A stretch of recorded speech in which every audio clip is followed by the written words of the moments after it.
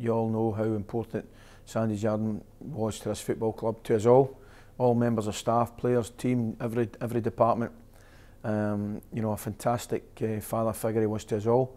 Very, very sad loss, obviously, to his family, and that goes without saying, but obviously to everybody else at the football club. And I just think it's a very fitting tribute that the club and the family are allowing us to name them stand in honour of Sandy and the wonderful work that he carried out for so many years at our football club.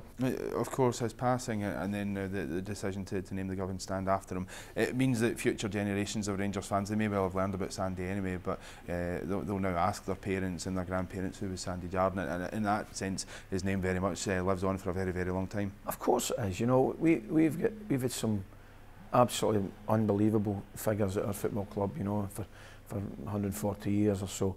You know, and Sandy's right up there with the best of them. You know, John Greig, Bill Struth, all these guys, Willie Waddle.